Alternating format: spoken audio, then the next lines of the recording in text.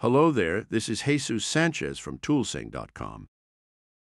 The quick Change Tap Collet can be used for rigid tapping applications on our synchro chucks, which are best suited for rigid tapping, since they have compression on the holder, and our standard ToolsEngg collet chucks as well, which do not have the compression on the holder, but used widely for rigid tapping anyways. It is advised to use only our synchro chucks for rigid tapping, instead of the ER Collet chucks for optimum tap life. So why shouldn't the QCTC collets be used on twin spindles, you ask? Well, these QCTC ER collets can be used on all single spindles and not twin spindle machines, as setting the height on both the taps through the quick change mechanism is difficult. In twin spindles, the height of the tool should be uniform, and setting the tap to be on the same height could prove time-consuming.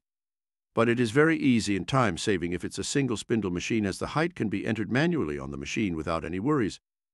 Hence, we would advise you to avoid this collet if you are looking to use our quick change tap collet range for tapping on your twin spindle machine. Instead, we would advise you to use our regular high-precision ToolsEngg ER Tap Collet or the ToolsEngg ER Sealed Tap Collet for your twin spindle machine. If you have a single spindle machine, these QCTC collets will be your best investment to save tool changing time. Thank you and have a wonderful day.